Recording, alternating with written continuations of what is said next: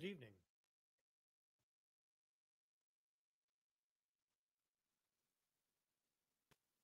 I'm going to wait for a little bit for people to arrive.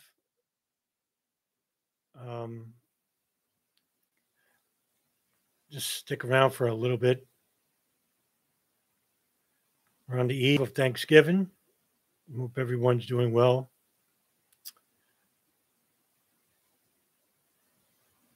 The nature of the topic is important because it basically is a operation uh, which was led by the Central Intelligence Agency um, in regards to a capture or kill operation of Osama bin Laden and Al Qaeda. And it was at the time, the largest CIA led operation in existence, uh, in which I'm hoping to describe to you in full as the best I can. So, with tonight's discussion, I'm going to be using a lot of reading material, documents, and files that are going to help uh, elucidate the information to you. And I'm going to share some of that documentation in the description at the end of the video, which you'll be able to read for yourself. It's an important operation and something that many people don't even talk about. I see Ecom is here. And so let's talk about the operation known as Jawbreaker. But before we can get into the details of the operation, what led to the operation? Well, we have to talk about the events of September 11, 2001.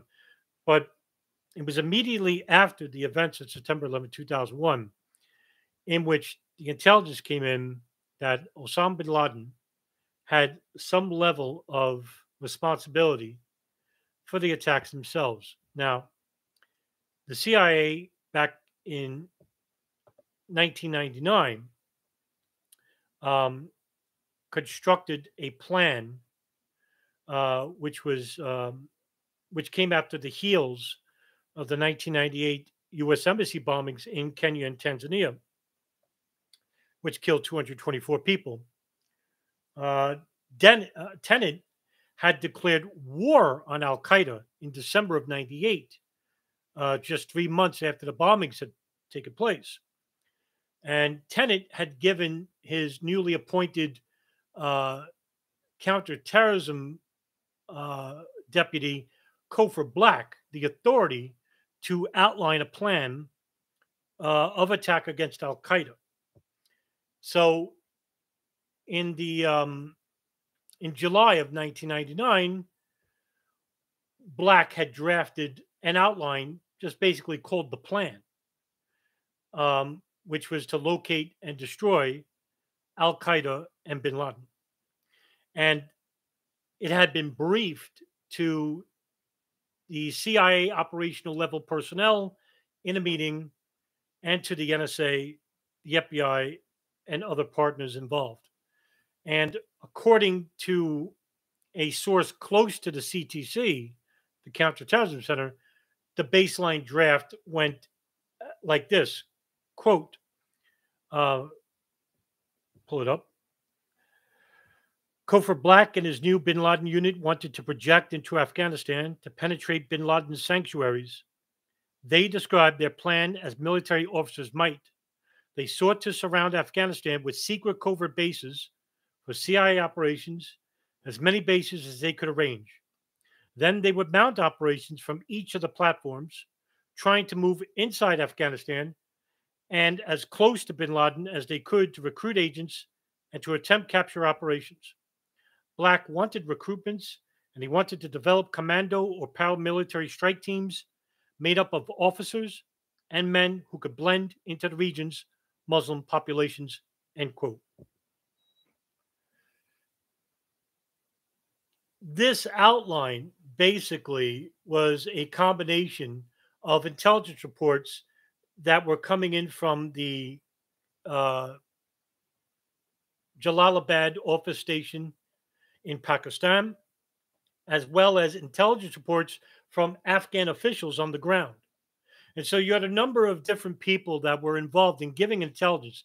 This would later come back to haunt the United States because much of the information coming from Afghan warlords, who were known to turn on the drop of a dime if the price was right, in regards to many detainees that were held at Guantanamo. And at one time, Guantanamo held up to 750 detainees. Many of these people had to be let go because they had no affiliation with Al Qaeda or the Taliban or any other intelligence groups. Many of these warlords basically took reward money for handing in competing Afghans because they're very vindictive, these people, regarding uh, tribal culture. Um, and so a lot of these people basically had no affiliations, but the damage was already done. A lot of these people were tortured in CIA black sites. And I did a video about this not too long ago. Um, but getting back to the intelligence reports, Black outlined this report and he basically created or helped to create a new activities division within the CIA. And this was called the Special Activities Division, the SAD. After the events of September 11th, I'd say about 15 days or 2 weeks after the attacks, the U.S. covertly inserted um, a dozen members of the CIA Special Activities Division and the Counterterrorism Unit into the Panjshir Valley, which is north of Kabul. This group was led by Gary Schroen. Now, Gary Schroen, just to give you a slight background on him, Schroen is a now retired CIA officer who worked for the agency for 35 years.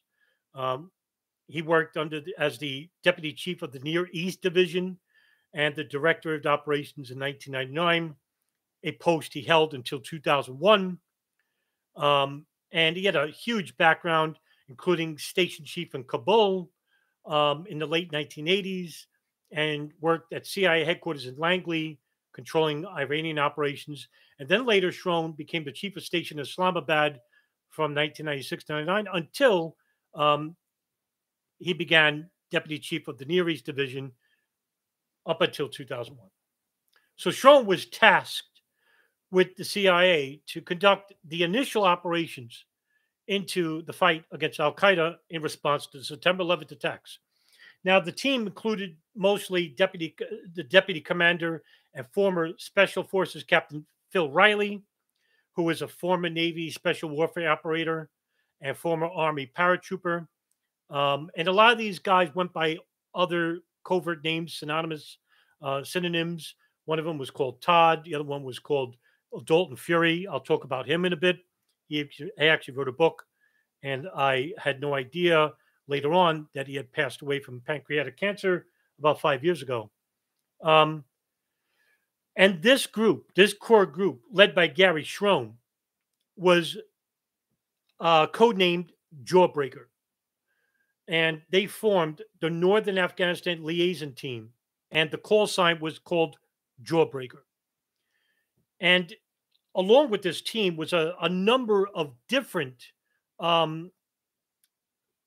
special forces groups from the United States and abroad, which involved the members of the 1st Special Forces Operational Detachment, or known as Delta Force, the CIA's Special Activities Division, which I mentioned before, the 5th Special Forces Group, Airborne Rangers, the 160th Special Operations Aviation Regiment, Airborne, the Special Boat Service, which is the United Kingdom's Royal Navy, which got these soldiers to the point in Afghanistan, the Secret Intelligence Service, also known as MI6, Intelligence Service of the United Kingdom, and the Commando Special Kraft, which is the special forces of the German military. And there was other coalition forces, but they were Afghan forces. Um, the Afghan forces were led by a number of different warlords.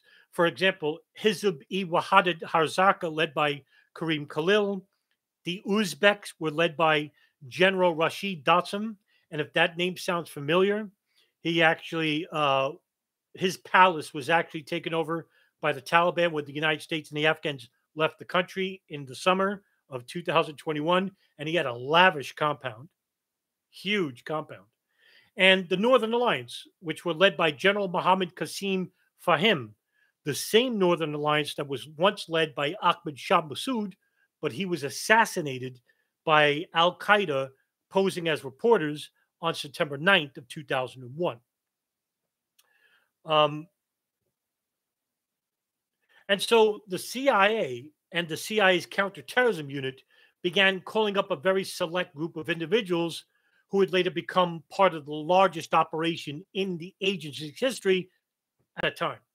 And so the director, George Tenet, would end up tasking Hank Crumpton to work with the Counterterrorism Center. Now, Crumpton was a long serving case officer who, at the age of 23, was the youngest trainee in his class. He was considered a brilliant analytical mind as well as a great field officer. He wasn't somebody who was taken from the straight from Langley straight to management. This guy actually worked his way up there, and now currently he did a interview with 60 Minutes, where now he's in charge of I want to say psychological warfare or something like that. I just did a video, no less, about the operations of how covert intelligence agencies like the CIA conduct um, psychological operations, or known as psyops, or psychological warfare, using the mass media. And I did a separate video on that, in which you could view at your pleasure. It got a lot of views, which I'm very surprised anyway. And so this group created by Crumpton, um, he wanted to bring forth a militant type of atmosphere to the CTC involving Jawbreaker. And so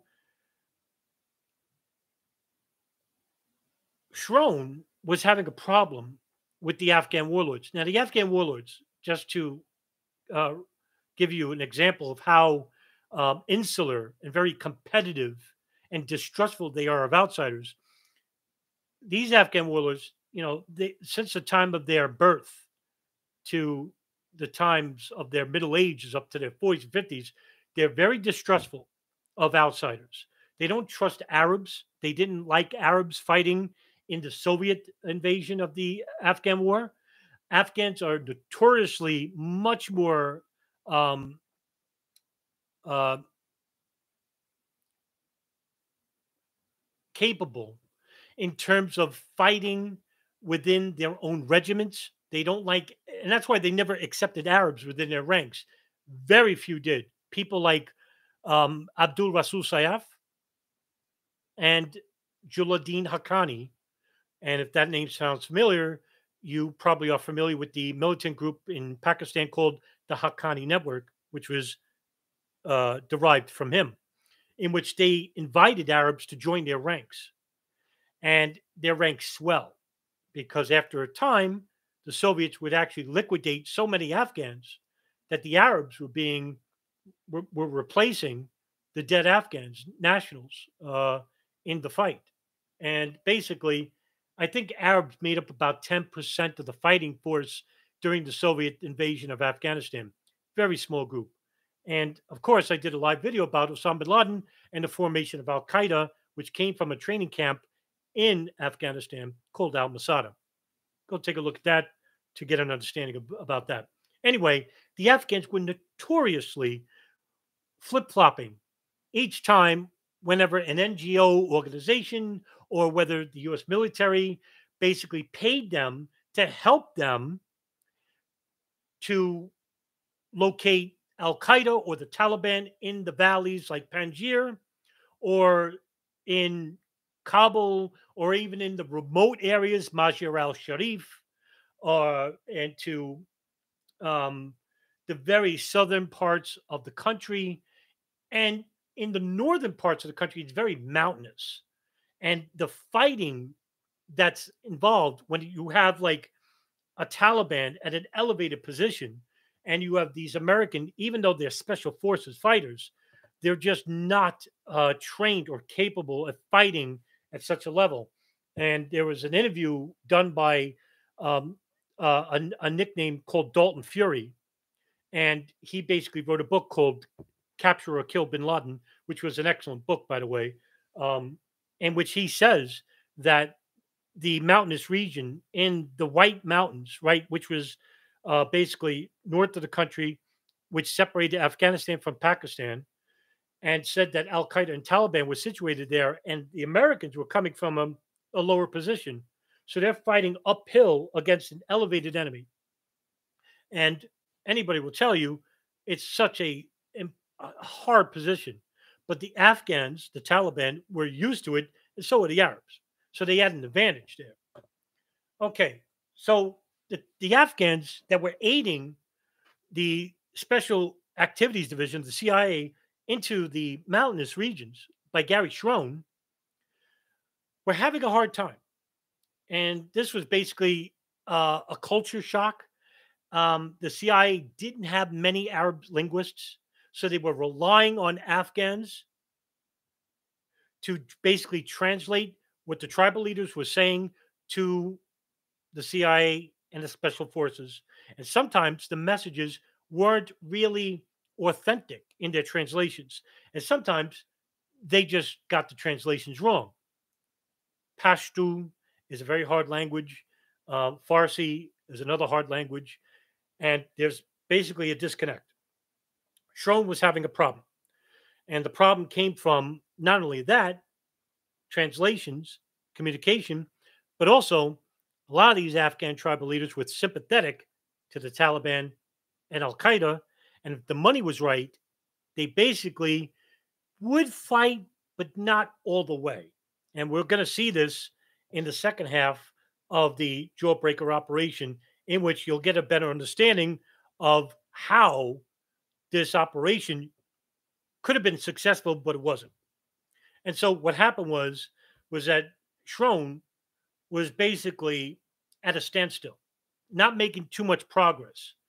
Um, and so just days after Schroen leading the operation, 2 weeks, basically on September 28, 2001, the British, led by his Foreign Secretary Jack Straw, approved the deployment of MI6 officers to aid the Americans in the battle, which was called the Battle of Tora Bora.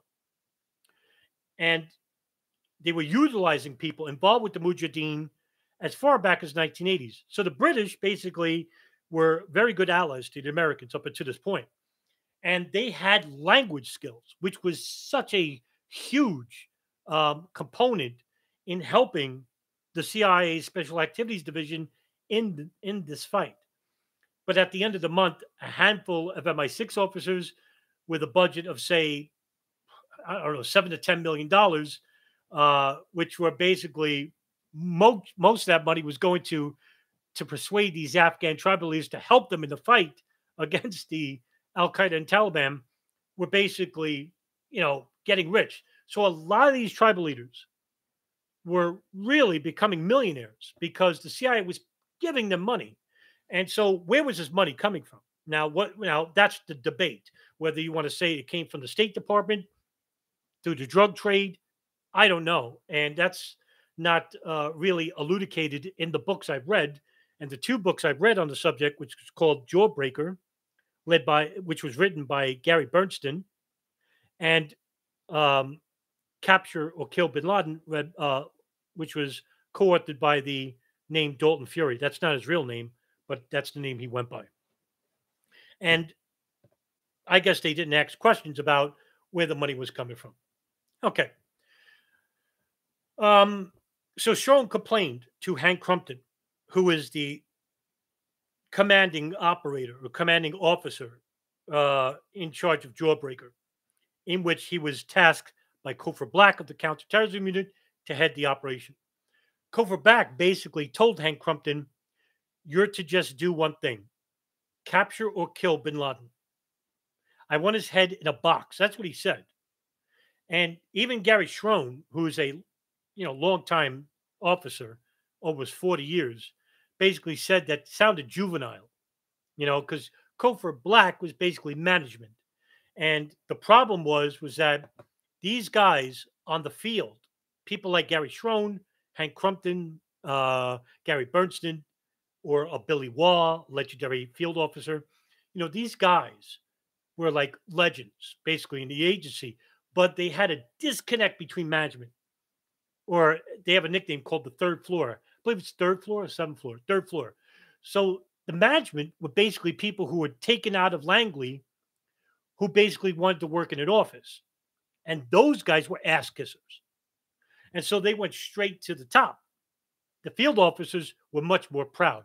They didn't give a crap about brown nosing. And so they had like a disconnect with management and the case officers. So when George Tenet became the director of the CIA in the late 1990s, he wanted to refurbish the CIA because up until that point, the CIA had a black eye in the public eye. After the Church Committee hearings in 1977, when they gave their final report about, the assassination attempts in Central America, Iran-Contra later on, a huge black eye in the CIA. They went right underground. And when Tenet wanted to show that the CIA could be trusted to the public eye, and he wanted more. He's a very proud man. But the CIA officers basically didn't trust Tenet or Covert Black and didn't like management. And Tenet basically, I think it was according to Gary Berntsen in the Jawbreaker book, he forced retirement and fired over 200 field officers. And a lot of them were replaced later on by case management officers or management. And so a lot of these people didn't have the prerequisite skills to ascertain field operations, covert operations. And that's what's missing even today, because 20 years later, a lot of those people that were initially hired by Tenet are still there today. And so Schroen complained to Hank Crumpton about not getting really anywhere with the Jawbreaker team or making any advances toward Al Qaeda and the Taliban, even though that the United States military up to this point was using aerial bombings to destroy a lot of these caves and a lot of the Taliban outposts north of the country. The southern Afghans basically were taking over southern Afghanistan in quick time. The Afghans were basically fighting on the ground while the U.S. military was bombing, aerial bombing, day and night. And that basically decimated a lot of the Taliban. And Taliban had a lot of people, thousands of people.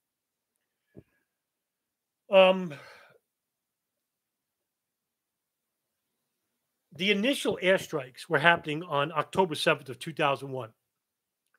And they were airstrikes that were happening in the country's capital, which is Kabul. And that the Northern Alliance and that the other Afghan tribal leaders, basically after an aerial bombing, would come in. And some of them were on horseback. So, just like in the 5th century, when you had, this large contingent of Arabs, the Persians, that basically were coming in, just like in, the movie 300. So you had this Afghan leader like General Datsam, who's like a man's man, this guy, with a sword in one hand. And that's no exaggeration. This is what he used to do. He used to go on the battlefield on a horse leading the charge with a sword in his hand. He's got like 200, 300 people behind him with machine guns, swords, and whatever. And they're charging in on the dazed and confused and, bedraggled tribal Taliban. And they had no idea what hit them because they would come in and slaughter the whole populace. Or if they surrendered, they basically, would, if the price is right, they basically would give them money or whatever they had, and they basically let them live and let them escape, and they would just join in the fight anyway. So you had that problem as well. Uh, so there was a lot of problems. So what Hank Crumpton did was basically replace Gary Schroen because he was coming on retirement anyway with somebody named Gary Berntsen. Now, Gary Berntsen, a little bit of his background, he served as a director of operations between 1982 to 2005. He served as CIA station of chief on 3 occasions, and he was involved with the counterterrorism unit involved in the investigation of the U.S. Embassy bombings, as well as the 9/11 attacks. He was also involved with the Special Activities Division, and in 2000, he was actually awarded the Distinguished Intelligence Medal and the Intelligence Star. He actually was born in Long Island, New York. So if he comes in a room, he's a native New Yorker. But he had a lot of experience, and he actually was a good selection. Berntsen was a no-nonsense guy, a little bit younger than Schroen. He also had a lot of experience in the Middle East. Schroen did as well, but Berntsen, I guess, got along better. And because of his no-nonsense approach, he didn't really take no for an answer, if I could say that lightly. And so Hank Crumpton told Schroen about the replacement, and Schroen was actually delighted to hear it. He wanted to get out of there.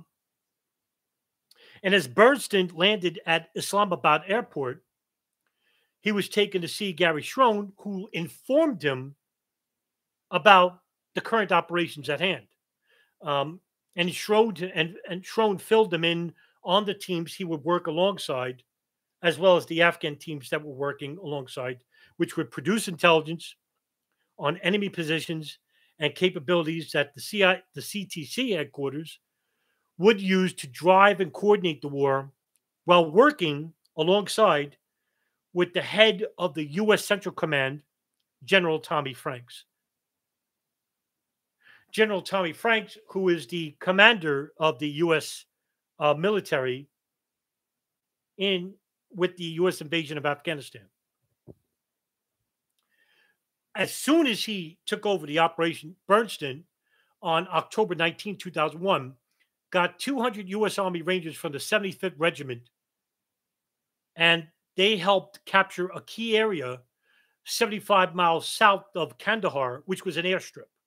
And it was a huge victory. They destroyed a Taliban contingent there, and Crumpton told Berntsen that he led the operations and that having the deputy director of intelligence of the CIA, John McLaughlin, in charge of operations with Tommy Franks and Vice Admiral Albert Calland, who is the Special Operations Command of SOCOM. So these were the 3 big men in charge: Tommy Franks, Vice Admiral Albert Calland, and John McLaughlin, in charge of operations at the CIA. Berntsen would begin supplying the Tajiks in the north, and which would help fight against the Taliban in the Panjshir Valley. Thing about the Tajiks was they wanted to take credit for the capture of Kabul. However, the CIA disagreed with this and said that it was Datsim who was to go into Kabul and negotiate with the remaining Afghans there about drafting a constitution for the country and eliminating the Taliban. So what was left of the Afghan government, they would deal with General Datsim, and the Tajiks were basically jealous up until this point. What Washington, the government officials in the White House, Washington, and the Pentagon wanted was a pincer attack on the Taliban, which were hiding in caves and ditches. And they were in, I think the number was in the tens of thousands. With the Northern Alliance coming from the south and the east, and the Eastern Alliance, which was led by a special operations, U.S. Special Forces operations by Lieutenant Haas to the east. And so what would happen was, because Al Qaeda and the Taliban were in the north, they were going to do a pincer operation, which was really a daring operation because they had to go upwards to the mountains. And as high as you get to the mountains, it's harder to breathe. But it was the only way, because if they came in from the bottom, they're sitting ducks. And there's a valley at the bottom, Panjshir Valley. And so it's really hard because they'll just get gunned down. So the plan was, when the Northern Alliance and Jawbreaker teams had defeated the Taliban, the Northern Alliance would stop 5 miles outside of Kabul and allow Berntsen and the United Nations to come and organize a peaceful transition of power, which would be handled to Hamid Karzai. And Karzai, if you're familiar with that name, he previously served as the deputy foreign minister in the Islamic State of Afghanistan, while also being the head of the Pahlavi tribe, which was a Pashtun tribe. He also visited the Western embassies, including the U.S. Embassy in Islamabad several times, talking with Norbert Hall, and attempted to gain American support for the modern, educated Afghans, which were to weaken the Taliban's views. The Taliban basically wanted to create a caliphate in the country and dissuade women from learning from the work sector, teach the Quran, their version of the Quran and the Sunnah. Even though their views were extreme, they were a little bit different than, say, the views of Al Qaeda. They're from the views of the Hanafi school of thought. Al Qaeda is from the Wahhabi school of thought. And I don't have enough time to explain that difference to you, but I've done videos about this, and you could watch videos about that. And so one of the Jawbreaker units was led by a person he went by the name RJ, and he led the Special Forces Team 595. Now you'll notice that there's a lot of different small, Special Forces teams, which would have different capabilities: military, signals intelligence, human intelligence, tracking, so many different skill sets were involved with these teams. And so it just was a brilliant military operation, this Jawbreaker operation.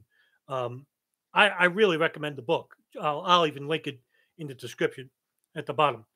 So this Jawbreaker unit, which would radio in airstrikes into Taliban locations in the town of Mazar al-Sharif, while General Berntsen would charge against the Taliban fighters afterwards. And so the U.S. military in the aerial division would use U.S. B-52 bombers. And they would bomb day and night. Oh, my goodness. I couldn't tell you, dozens and dozens of airstrikes, and basically bombarded the mountainous region of Afghanistan, the north of the country. It just was a literal carpet bomb. And the Al Qaeda and Taliban fighters were decimated. It really just destroyed them. So what happened was, on November 10th of 2001, the Tajiks took control of the city and freed the Uzbeks, who were under Taliban captivity. And they tried to force the Uzbeks to fight with them. A lot of them wouldn't. And so they basically started slaughtering them. The Tajiks freed them. And the Uzbeks actually fought alongside the Tajiks to fight against the Taliban. So I don't know what the Taliban were thinking in trying to force the issue with the Uzbeks. But with the recent defeat by the Taliban fighters, the Taliban then headed east toward Kunduz. But RJ and the Special Forces team of 595 went north to meet them and engage them in battle ahead of time. So, with Mazar-e-Sharif under the control of Datsum, there's a place called the Friendship Bridge, which was now open between Afghanistan and the country of Uzbekistan. And it was such a huge, huge win for the Afghans because now the Uzbeks could freely travel in the country and join in on the fight. And it would provide just valuable logistical support in the operation. And so now Central Command, led by Tommy Franks, could now focus its air power on the city of Taliban, which is the capital of the Takhar province, northeast of Afghanistan. Another one of the Jawbreaker teams was led by a person named Breen, who was in the town of Taliban. Breen, which had a special forces team called 585, not 595. This was also headed by a master sergeant named John Boldock. Now, John Boldock was relentless, as he was really dependent on airstrikes, and he would use not the B-52 bombers, but instead he used the powerful airstrikes from the Spectre C-130s, which are these big, heavily armed, long endurance aircraft. And they had an array of anti-ground oriented weapons, which are integrated with like sophisticated sensors, navigation, and fire control. These huge planes came in and just like dived down the mountainous regions, and it created like this great atmosphere. And there's very few videos, but there is one video by Associated Press which shows these planes just quite huge. I mean, man, if I was a Taliban Al-Qaeda, I'm like, man, we have no shot, right? And so John Bolduck, the master sergeant and part of the 585 unit, called in these airstrikes, and the Taliban had they won the town of Taliban in short order. Meanwhile, over at the Shamali Plains, Lieutenant Colonel Haas, who I talked about before, was waiting on orders to begin making advancements. And Berntsen was known as a calculating individual. And so he was patient.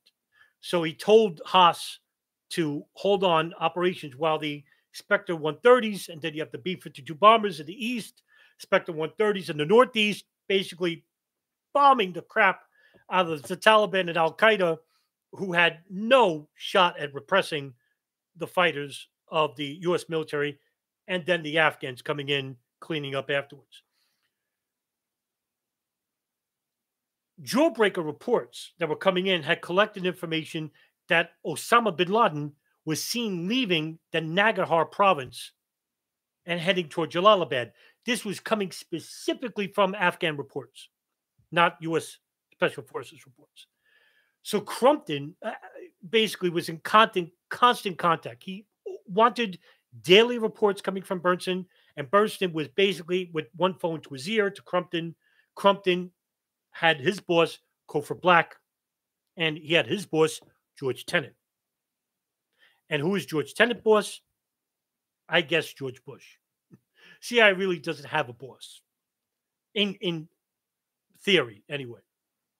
So that's for another discussion. So Crumpton gave the order to Berntsen to begin forward advancements. And so that gave the green light to Lieutenant Colonel Haas. And so the Taliban, basically at this point, were basically hunkered down in Mazar-e-Sharif. It was basically like a last stand for the Taliban. And there was a number of like approximately 5,000 fighters that would try and defend the forces of the U.S. military, Special Forces Division, the CIA Special Activities Division, and the forces led by Datsum and Mohammad Daoud in the west and Beriyallah Khan in the east, as the U.S. airstrikes rained down from above. But the Taliban knew that they could not stand the daily assaults because the C-130 bombers, as well as the blue want to say Blue 30, Blue 82. Now, I just have to say, Blue 82 bombers had a special weapon, and these were used to completely, because Afghanistan north in the north was a mountainous region, and so there's a lot of trees, huge trees, 50, 60, feet tall, some to 150 feet tall, and this gave like cover to the Taliban. And so they would hunker down, create these forts, basically shoot from the north. So these Blue 82 bombers will come in, and they used what they called as daisy cutter bombs. And for those who don't know, daisy cutter bombs, what they did was they basically scorched the ground, right? So just picture, how can I use this? Picture the Vietnam, right? Remember that movie Apocalypse Now in the beginning when they show these, planes going over, and then in the first scene, all you see is like this field, this grassy area of Vietnam, and then it goes up in flames as if their plane goes by. That's what the cutter bomb does. So basically, they're coming in with these blue 82s, coming in and flattening the ground. All the tree, everything is scorched earth, everything. And so Dotson comes in afterwards. There's still fire in the ground. They don't care. They're coming right in, just destroying, the depleted Taliban forces. And it wasn't long before they just like completely surrendered. The Taliban basically surrendered Mazar-e-Sharif. A huge win. Now, they basically it was all over. So now the final stage was to capture or kill bin Laden. The Taliban basically defeated. Mohammad Mullah Omar, the leader of the Taliban, basically, escapes. The remaining Taliban surrender. Incidentally enough, Mohammad Mullah Omar, I think, died in 2000 and I want to say 12. I'll look that up just to be sure, because I found it. He died in 2013, and basically where he died was basically, I think it was 30 miles or just close to a military base. In other words, if you want to have a great hideout, live next to the enemy. They're looking elsewhere. Oh, you wouldn't live next to us. You'd be stupid. But yeah, he died in a small like home where he basically never went out and stuff. Which that's funny when you think about it. He died in 2013. So now the idea was to trap bin Laden and his fighters in what they call a kill box. So it would be 3 promontories manned by U.S. Special Forces teams. 2 new teams would be positioned to the south and the west, one on the Tonga Mountains, another closer to Sangala Hill further south, and the original post near a place called Milgawa, which would be reestablished to the east. Now, USCENTCOM under Tommy Franks, in which Berntsen called for aerial bombardment of the White Mountains. Now, the White Mountains basically is a huge snowy region in Afghanistan. Basically, it is the separation between Afghanistan and Pakistan. It's a large mountainous range in South Asia, south of the Hindu Kush, which is, basically a huge area which leads into the provinces. It ranges eastern Afghanistan, and it's called the White Mountains because they're the highest points of Afghanistan, and it's always, it's constantly freezing up there. And so Al Qaeda and the Taliban basically were retreating to a place called Spingar. Spin, Spin, Ghar. And so that's what it's nicknamed the White Mountains. And so you have these B-52s, B-1s, which were basically coming off the carrier ships in the Persian Gulf, which were saturating the mountainside with heavy artillery fire by day, and using, like I said before, the Spectre 130s at night. So Al Qaeda were hiding in the caves to avoid being reduced to molecules at this point. Um, Berntsen, what he wanted to do by doing this was he wanted to flush bin Laden out so that they could use aerial planes to use heat seeking capabilities. This would be the AC 130 ships that had the capabilities of using radar, heat seeking radar. And if there was a large contingent of heat coming from the ground, they basically were assuming that this was where Al Qaeda was hunkering down in. And so that they could just bomb the area and that would be the end of the war. Um, so he knew that there was only one way out for bin Laden. And what he wanted to do was basically push bin Laden to the wall of the White Mountains, so to speak, allegorically speaking. And then you had this like box. Here's the mountains, here's the box of special forces that were surrounding the east, the west, and the southeast using the Special Activities Division of the CIA, the U.S. Special Forces of 595, 585 units, all skilled at using human intelligence that were coming from the Afghan fighters. And this was a huge mistake, by the way, Tommy Franks, who was acting on orders by the White House, wanted the Afghans to lead the charge. Now, look, it was no secret from the CIA, even to Gary Berntsen, even to Gary Schroen, like I said before, that the Afghans could not be trusted. They just couldn't. But Franks was adamant in not losing American lives regarding bin Laden and Al Qaeda because he theorized that we lost enough Americans in September 11, 2001. I don't know. So Berntsen actually called General Tommy Franks and said, listen, we want 250 U.S. Special Forces groups to block the northern escape route. It would be a special group, a special unit that would basically counter, they would be flown to the north and then block the escape route into Pakistan. Franks, remember, he's head of CENTCOM, basically told Gary to use the Afghans to block the back of Pakistan. Now, Berntsen was livid at this command. We couldn't be trusting this. So he basically called Hank Crumpton, thinking that, in a fruitless attempt to persuade the U.S. military, head of operations Afghanistan, CENTCOM, Tommy Franks, to somehow pressure him, in which he had no power to do so, to get 250 special forces. That's all they needed, basically. And this would have been the end. It would have been the end of the war on terror. This is it. Because according to Dalton Fury, who is one of the special units involved with the fight against Al Qaeda and bin Laden, he even admits in the 60 Minutes interview that he himself was basically just 2,000 kilometers from bin Laden, which is basically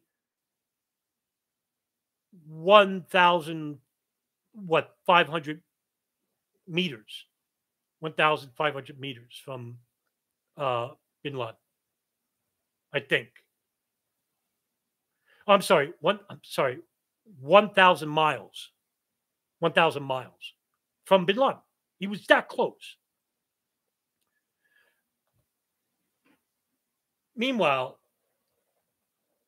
Al Qaeda, who is basically also in Kandahar, a small unit, about 260 miles north of Kandahar, in the town of Gardez, one of Al Qaeda's military commanders, and this is important, this was a huge loss for them, a fellow by the name of Mohammad.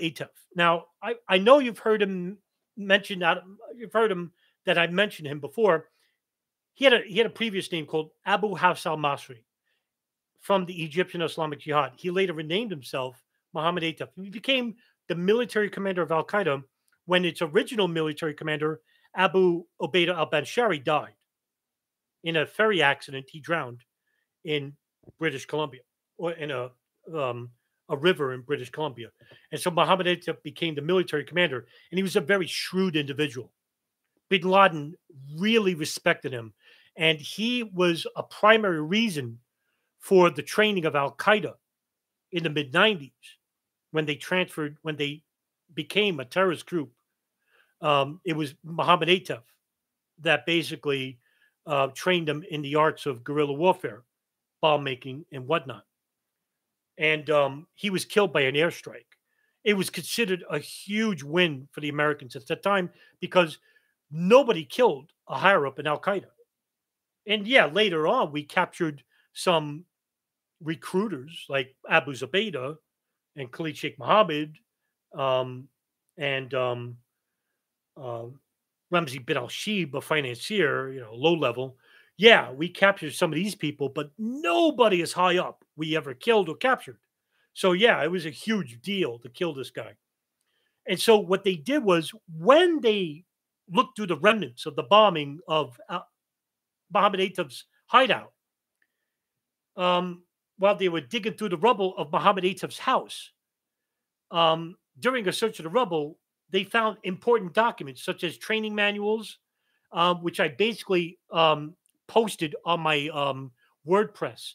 So the Al Qaeda training manual is basically for public view. If you want to look at that, go to my WordPress and type in, Al Qaeda training manual, and you'll see it. And it's a huge manual, shows you the brilliance of this guy's mind on guerrilla warfare. So now December is coming. The real winters are coming. So now it's becoming like really brutal cold because, a lot of people think Afghanistan is basically hot, humid climate in the winters, especially in the mountainous region. Brutal cold, brutal, really cold. So now Bin Laden is left with, I want to say approximately 500 Al Qaeda fighters, maybe a little bit less. And they were hiding out in the locals with their homes and caves and whatnot. And so when I'm talking about locals, I'm talking about like these small makeshift huts made out of primitive brick, mud, and whatnot. And so it's like really comfortable in these houses, but they didn't have basic necessities like Americans would, like a TV or radio. And so what happened was, in one of the Taliban's, when they in the Mazar al Sharif, I forgot about this. Really important. So I basically forgot to tell you when the Americans and the Afghans took over Mazar al Sharif, they found a radio belonging to an Al Qaeda fighter. Now, this radio, I'm sorry, it was recovered from a former Taliban safe house in which one of the Taliban commanders had. And it was a safe house. Amazingly, it survived under the aerial bombing. And it was a radio which had been used to listen to the radio transmissions of Al Qaeda. Because the Taliban were, they had to keep in contact with Al Qaeda. So they were using these radios. So they found one of these radios. And during the days and nights, they would listen to Al Qaeda fighters in the White Mountains. One night, Bin Laden is heard on the radio because one of the military commanders with Gary Berntsen, while he was staying in one of these built-in Afghan houses, which was a makeshift, operations center, they heard Bin Laden on radio because the Afghans they know his voice. So Berntsen and whoever was he with, I don't know who he's with, but they basically surrounded like, oh, this is it. And they heard him apologizing to Al Qaeda fighters because they're surrounded. And I'll quote you from the book Jawbreaker, in which I'll read from the book what he was telling them. And let me pull it up. Quote, "I'm sorry for getting you involved in a battle. If you no longer can resist, you may surrender with my blessing." And of course, it's not English, it's Arabic, but that's the translation. So here he was. And even according to Dalton Fury, he basically said that he had this neck on his, he said we're going to capture him. And according to him, he was just basically 1,000 miles away, which was nothing compared to an aerial plane, getting there and whatnot. And so it was amazing that they could capture him, but they basically wanted to kill him.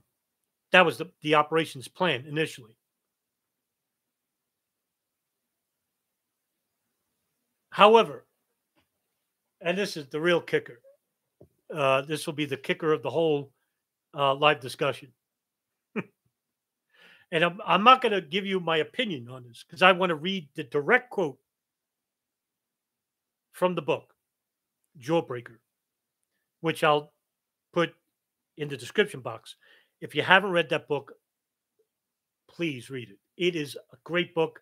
It's in my top 10 favorite books I've ever read. And I'm dying to interview that guy, Gary Berntsen, because I heard he does interviews, but he's very hard to get. Okay, quote from the book. Quote, the Special Operations Command history records that CENTCOM refused to back the ceasefire coming from the Afghans. Let me back up a little bit. The Afghans negotiated a ceasefire with Al Qaeda because I think basically it's in the book, Al Qaeda gave them money. And so Afghans committed a ceasefire. And when the U.S. Special Forces went to advance, the Afghans turned their guns on them. And so there was a standstill. Quote, the Special Operations Command history records that CENTCOM refused to back the ceasefire, suspecting a ruse. But it said the Special Ops Forces agreed reluctantly to an overnight pause in the bombing to avoid killing the surrendering Al Qaeda fighters. Ghan Sharak, an Afghan warlord, negotiated by radio with representatives of Al Qaeda. He initially told Dalton Fury that a large number of Algerians wanted to surrender. A large contingent of Algerians were Al Qaeda fighters. Then he said that he could turn over the entire Al Qaeda leadership. The entire. That's Bin Laden, Ayman al-Zawahiri. Fury's suspicions increased at such a bold promise. By the morning of December 12th, no Al Qaeda fighters had appeared, and the Delta Force commander concluded that the whole episode was a hoax. Intelligence estimates are that as many as 800 Al Qaeda fighters escaped, but Bin Laden stuck it out. Despite the unreliability of his Afghan allies, Fury refused to give up. He plotted ways to use his 40 Delta Force soldiers and a handful of other special op troops under his command to go after Bin Laden on their own against 800 fighters. One of the plans was to go at Bin Laden from the one direction he would never anticipate, the northern side of the mountains. We wanted to come in the back door. Fury explained later, pointing on a map to the side of the Tora Bora enclave facing Pakistan. So in other words, they would attack from the south, but they would have to travel north. The peaks there rose to 14,000 feet, and the valleys and precipitous mountain passes were already deep in snow, feet high. The original plan that we sent up through our higher headquarters, White House, Delta Force wants to come in over the mountains with oxygen tanks. Coming from the Pakistan side over the mountains and come in and get a drop on Bin Laden from behind. Now, end quote. This was basically Berntsen's idea because Berntsen had complained to Hank Crumpton, like I told you before, about getting 250 Special Forces fighters to come from the top of the mountains and come down south, effectively blocking the pass. Dalton Fury, completely outnumbered with this small contingent of groups, didn't care. He was going to use 40 of his guys against, what according to the book, 800 Al Qaeda fighters. He probably wouldn't have been successful if he did it. And it was basically almost a suicide plot. But he said that I was so close enough that I could have, we could have probably seen him and maybe got to him. I'm going to read you the rest of the quote because this is huge important. Huge important. This is coming from the same book. Quote, The audacious assault was nixed somewhere up the chain of command. Undeterred, Fury suggested dropping hundreds of landmines along the passes leading to Pakistan to block bin Laden's escape. Ingenious idea, right? So, according to Fury, the first guy blows his leg off, everyone stops. That allows aircraft like the C-130 Spectre to overhead and find them using the heat-seeking technology. And when they see all these heat sources out there, they see this is the large group of Al Qaeda moving south. They can bomb them and kill all of them. Now that's an ingenious plan when you think about it. That proposal was rejected. About the same time, Fury was desperately concocting scenarios for going after bin Laden and kept getting rejected by the chain of command. Why? End quote. Why? Because USCENTCOM, Tommy Franks, was well into planning for the next war, the invasion of Iraq. This is going to be really important coming up in just a minute because I'm going to tell you why bin Laden escapes and why it's important. Now, Tommy Franks, of course, like I said before, is taking orders from the White House. Bin Laden escapes right from the joys of victory. Now, it's reported from news reports over the years that he split his group in two. So, according to the Jawbreaker book, 135 of the men headed east into Pakistan, and over 200 others, including bin Laden, left for the Pashtun tribal areas of the Panjshir, guided by members of the Ghazali tribe, which is a local Pashtun people sympathetic to Al Qaeda and the Arabs. And so you had the rest of Al Qaeda just staying in Afghanistan. Now, I'm also going to read you from a report, which is entitled, and I'll link this important document in the description. It's entitled "The Last Good Chance: A Reassessment of U.S. Operations at Tora Bora," written by Peter John Paul Krauss, Security Studies Program at MIT.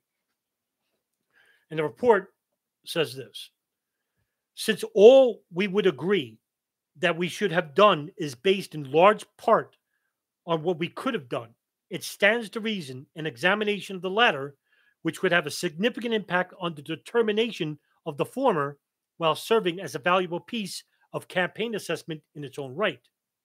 This essay addresses the feasibility and consequences of carrying out the major critique of inserting significant number of U.S. troops to engage Al Qaeda, such as the Tora Bora in late fall of 2001. The mission to capture or kill bin Laden and the Al Qaeda troops required a large-scale block and sweep operations in which U.S. forces, led by the Afghans, would have had to move against the enemy while simultaneously preventing their escape by blocking potential exit routes out of the region.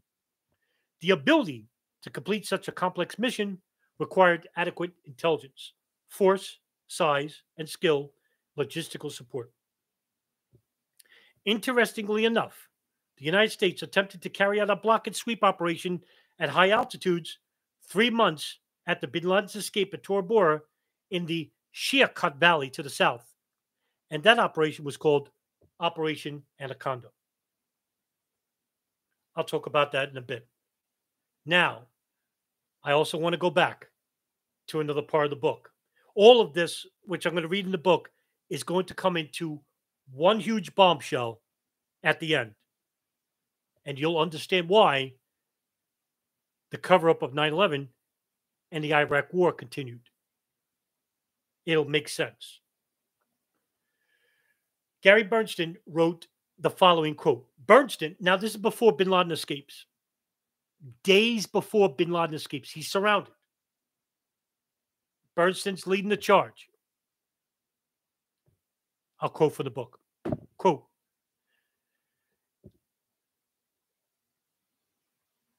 I'm talking with Hank. He clears his throat. I took a deep breath. It felt as though someone had just thrown a bucket of cold waters in my face. We selected a permanent, this is Hank, we selected a permanent chief involving Jawbreaker, which would allow you to return to your post in South America, which is far away from the fight in Afghanistan. Berntsen, I took a deep breath. I couldn't believe it. What were we doing? I'm minutes away from winning the most important battle of the war. I asked, who's the new chief? The room turned silent as everyone, all led by the Special Activities Division, led by the Special Forces Division, all the leaders, couldn't believe what they were hearing. The answer, it's Rich, the chief of the blank. And I'll tell you who that is. The blank is easily decipherable if you did a little bit of background on it. The person who's replacing Gary Berntsen is Richard Blee. Richard Blee, who headed he was the deputy chief of Alex Station, the Bin Laden issue station, which basically withheld pertinent information about Al Qaeda to the FBI and the State Department about two hijackers, two Al Qaeda operatives inside the United States for 16 months, which later turned out to be hijackers for Flight 77, which crashed into the Pentagon. This is who's replacing Gary Berntsen. Berntsen, when will he arrive? Crumpton, he should get to you by the 14th of December. Berntsen, I'll meet him at Bagram on arrival. End quote. Now, everybody there basically said, no disrespect to Rich, but you have been the only reason why, the main reason why we've gotten this far and why Al Qaeda and Taliban are surrounded, basically decimated, in which Gary Schroen couldn't have done. Berntsen created a miracle in short time. And they're going to replace him with Richard Blee. And I'll tell you why they did it. Bin Laden escapes. Berntsen comes back to the United States. Richard Blee takes over. Bin Laden escapes.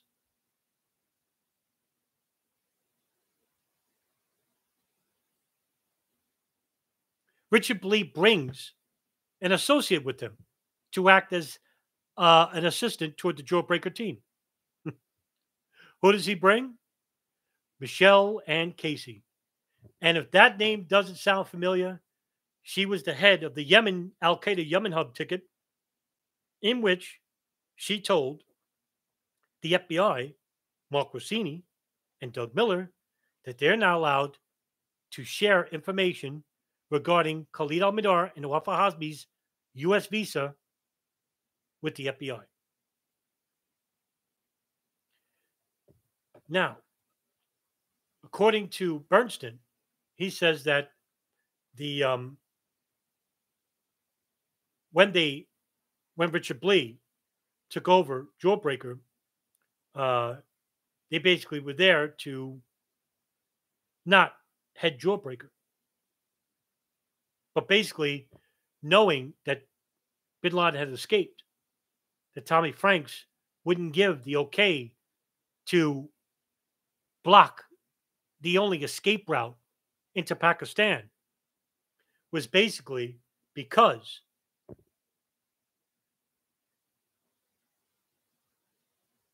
let me give you the excuse that Tommy Franks gave. Tommy Franks would be quoted by the New York Times in October of 2004, and I'll read you the direct quote. Quote, we don't know to this day whether Bin Laden was at Tora Bora in 2001.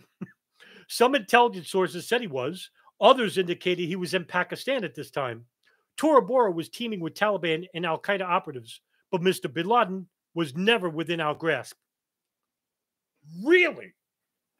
However, one of the Special Forces operators, Dalton Fury, said this, quote, rather than allowing Bin Laden to escape, Franks and Donald Rumsfeld, the Secretary of Defense, could have deployed a measly 250 American troops in Afghanistan already, or near the border with Pakistan to block the exits while simultaneously ending the war. The complex mission would have been risky, but analysis shows that it was well within the reach and capability of the American military. End quote. Now, let me give you the bombshell. Tommy Franks, head of the USCENTCOM, taking orders from the White House, basically was getting reports that the neocons in the White House, led by Richard Perle, Douglas Feith, Paul Wolfowitz, were already planning the next war, Iraq, because they needed to show that Iraq and Al-Qaeda were involved in the 9/11 attacks. This came from an earlier foreign policy outline called the Project for New American Century and under the Paul Wolfowitz Doctrine. Okay? I did a whole video on this. Now, for years prior, they wanted to invade Iraq. And so here was a chance to invade Iraq. However, if bin Laden is killed, there is no reason to invade Iraq because it would make no sense to invade Iraq if Al-Qaeda is defeated. Now, what I'm employing to you is speculation, sure. But doesn't that sound really sketchy when they basically could have just deployed 200 special forces fighters to block the only exit into Pakistan from bin Laden and Al-Qaeda? They were already surrounded by the U.S. Special Forces divisions and the Special Activities Division of the CIA and Afghan forces. We're talking thousands of people here. Plus the aerial bombardments. I mean, they were totally destroyed. I mean, because of this Operation Jawbreaker, they decimated the Taliban. Taliban were defeated, destroyed. Few remaining fighters. Al-Qaeda was decimated. They could have destroyed everyone altogether, but they weren't authorized to do so. Now, as for Richard Lee and Michelle Ann Casey, according to Gary Berntsen, they weren't there to do necessary operational work with the Jawbreaker teams. They were there to escape the congressional inquiries from testifying at the 9/11 Commission and the Joint House Inquiry. Why? Well, I'll tell you why. Because then they had to explain why the CIA withheld information about Al-Qaeda operatives living inside the United States from the FBI and State Department.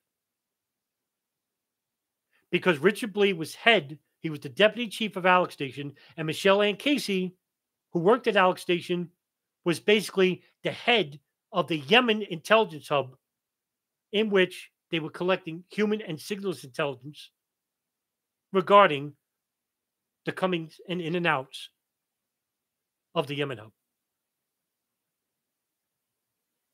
Who gave them the authorization to do that? Was it Tenet, Director Tenet of the CIA? Was it from the White House? Had to be either or. Someone's guilty here. And there ain't no clean hands.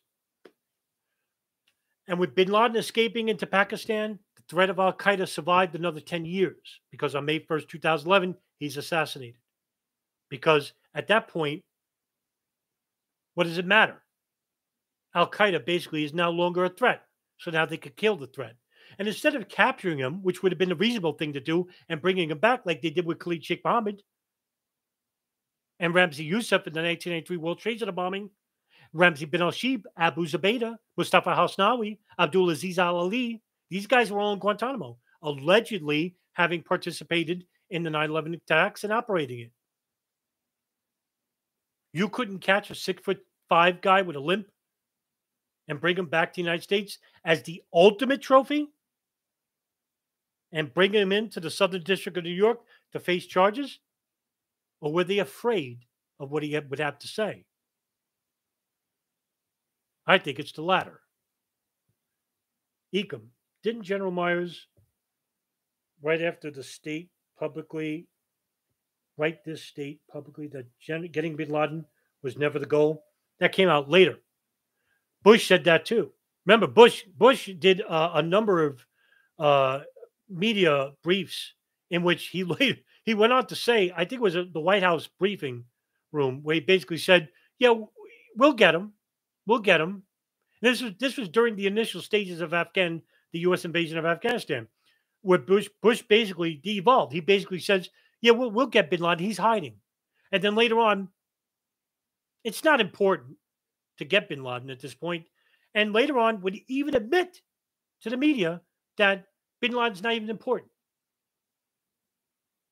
We have bigger fish to fry, and that was Iraq.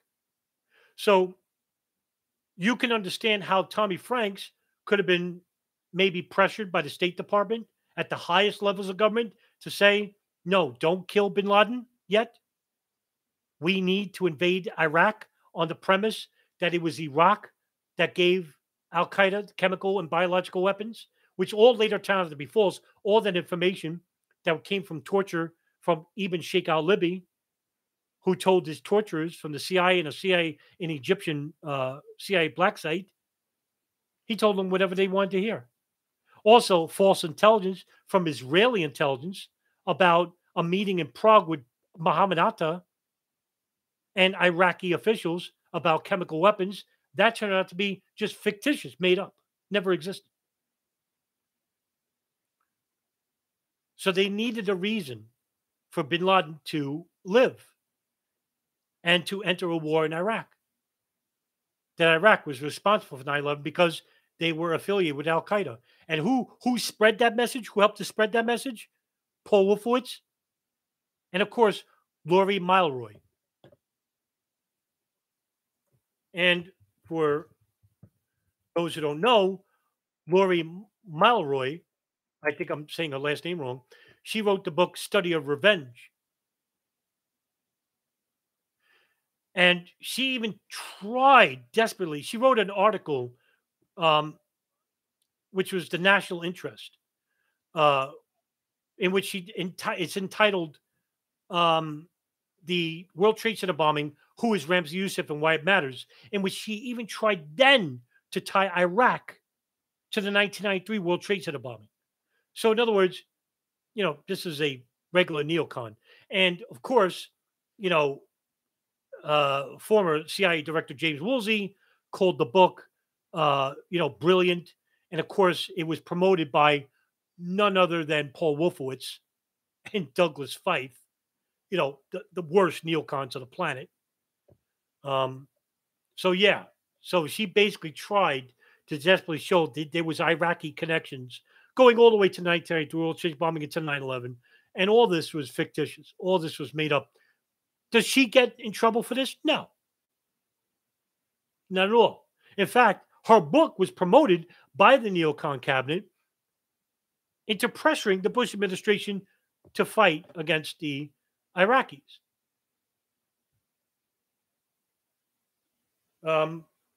Huge operation.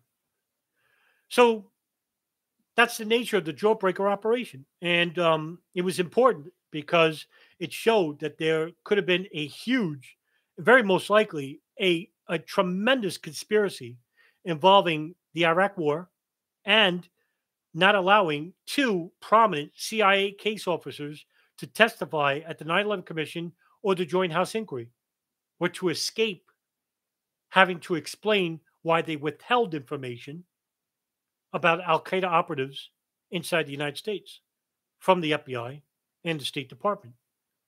And they never gave their explanations as to why, and they never will, because nobody knows who they are and nobody's talking about them. Yeah, I blame the 9/11 Truth Movement because they're still stuck on the idea that there may not have been planes involved. That's why they're an utter failure, because this should be given priority. This, because we can name names.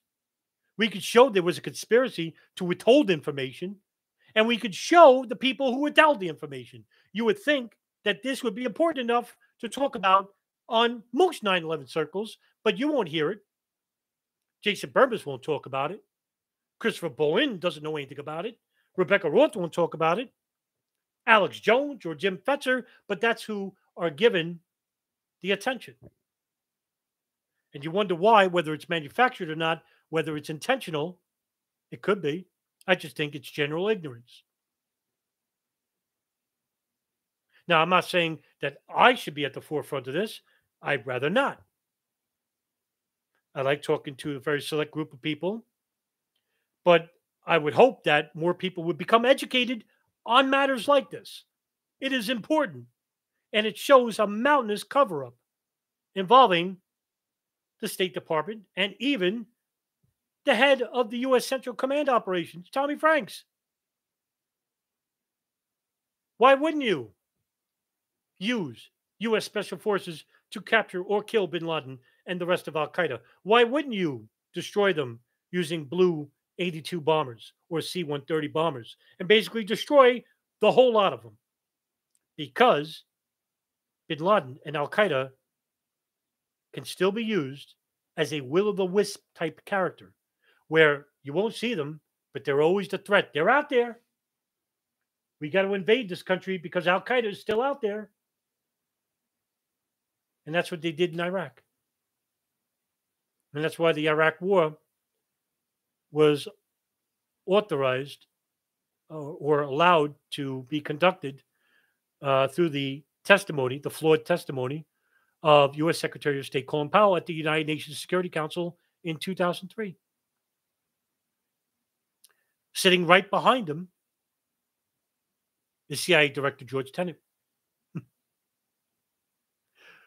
And it was through the CIA, which gave false intelligence from the torture of Sheikh Ibn al-Libi, that precipitated the Iraq War. But instead of firing or holding George Tenet accountable, he was given the Presidential Medal of Freedom by George Bush himself. The hypocrisy knows no bounds. And so, unless you have additional questions, I can probably end the stream right here, right now. 8 people are in the chat. Not many questions, not many people. Maybe the early hour. I tried to do this stream at 10 o'clock thinking that it would be accommodating to the people, but it seems that the later I do the streams, the more people I get. Strange. I think the last stream I did was at, 11:30, 12 o'clock? And people showed up. Like 20 people. So only 8 today. But then again, it's the holiday week. And so, people have things to do other than watch me. Who cares? Right? But if you don't have any questions, I can end the stream now. And I guess I will see you at the next stream. Thank you for coming.